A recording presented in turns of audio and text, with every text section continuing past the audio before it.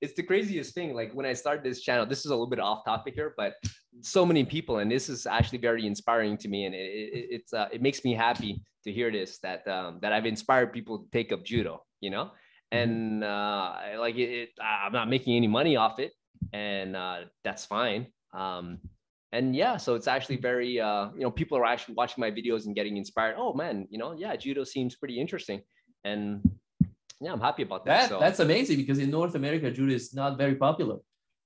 Yeah. It's not like huge, in North America, like on the world stage, like North America is not at the top countries who perform well, in like in the Olympics and like the world tournaments and all that. Absolutely. It's very small. It's, I think US judo, if you look at their numbers, it's very small numbers compared to what judo is in France, for example, or Germany, or Italy. France. Yeah. So France is just a power player for judo in any world competition, and the US, you would imagine, to give it US, and it's not, probably because of the popularity that BJJ has, which again, great art, and of course they're great quality in the US. So most people go there and suppose is going to learn judo, and there's a lot of conversation about that, of course, but I think it's good if you can bring more people to try it. Yeah, because when I explain to people that a lot of what exists in BJJ comes from judo, and judo, you have the stand-up part and you have the ground part, and essentially it's also a lot cheaper. That's the inner joke of BJJ being basically just judo. Yeah, right? yeah, exactly. BJJ, basically just judo, and and so if you practice judo, you get best of both worlds, and then after that you get it's also cheaper. You save a lot of money, and it's more structured, right? And then and also like I find there's more. Not to say that BJJ clubs don't have values or anything like that, but in judo, there's a lot of, it comes from Japan. So there's a lot of tradition. There's a lot of respect, there's a lot of humility. There's, it's part of the code of the moral code of judo, right? There's a couple of them. I don't know them all by heart here, but there's respect, there's humility, there's friendship, there's courage, there's, So, and it's judo is an educational tool. It was developed as an educational tool, to forge, kids, and then eventually in teenagers, adults, so to better society. That was the whole thing, if I'm not mistaken. I'm sure there's probably other reasons, but so that's why it's such a great thing, judo, and I enjoy it.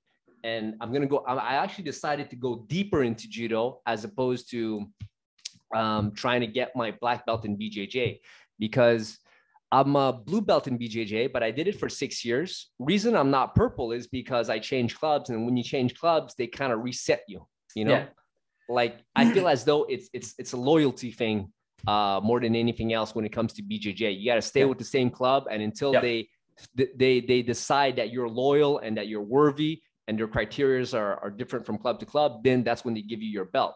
Whereas in judo, if I train at one club and I get to green belt, when I go to the other club, I'm still a green belt.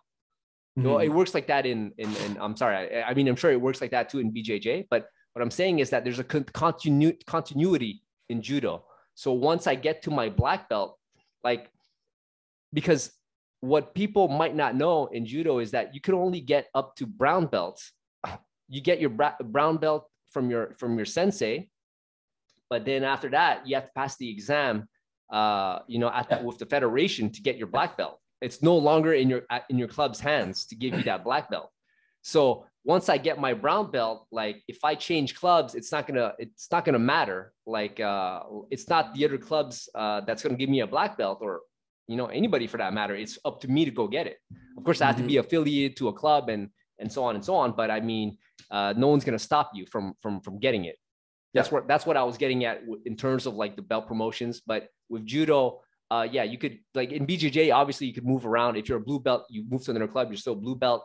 But what I'm saying is that it's just a little bit different. You know, like once you get in judo, once you have your brown belt, it's all you now. You know, you have to go. That is the beauty. That is the beauty of having a hierarchical and very structured system, and which is typical to Japanese martial arts.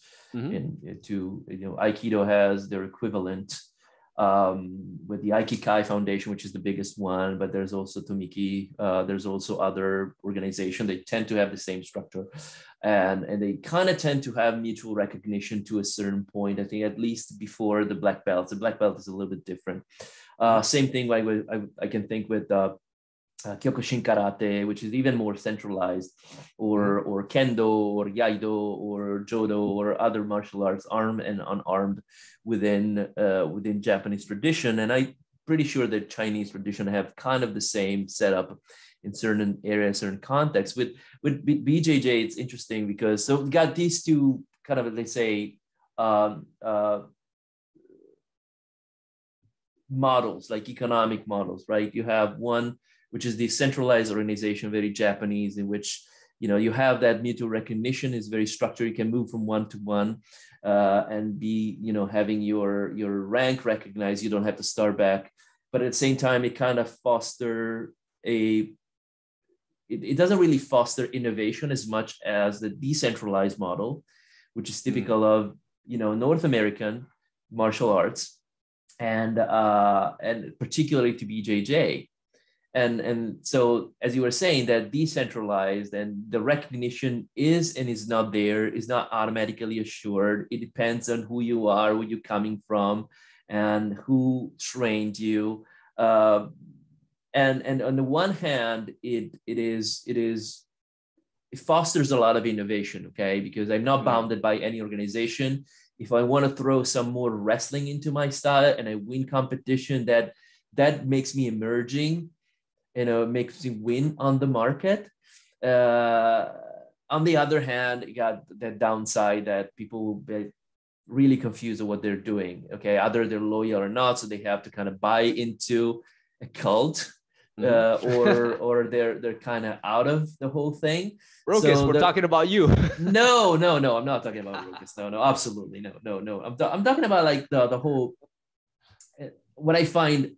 Again, and I know that I get BJJ in the comment section say, "Whoa, you kind of come here and tell it to my face. You're gonna roll with me, and I'm gonna f you up." I say, "Okay, yes, okay. I'll put it out there. If I roll with any of you that have a BJJ background, you're gonna f me up. Okay, yeah, that's fine. That's not the conversation. Yeah, we're happy. Okay, yes. My black belt will be totally worthless, etc., etc. Okay, go with it." But the thing is that if you look at the way BJJ expanded in North America, for example, and again, this was the genius of the Gracies. The Gracies were as much good as martial artists that as marketeers, or as people of marketing and finance and being entrepreneurial. Really great on that department. The way they expanded, they boomed BJJ. BJJ is booming all over the place. It has been replacing Taekwondo studios, American karate studios. There is a BJJ studio pretty much everywhere these days, whether it belongs to a franchise or is independent or is this lineage or that lineage. There is a BJJ studio everywhere, which comes with a lot of opportunity for innovation, but also with reference to what you were saying about this is how I have to get through the whole rank, comes with a price in terms of quality.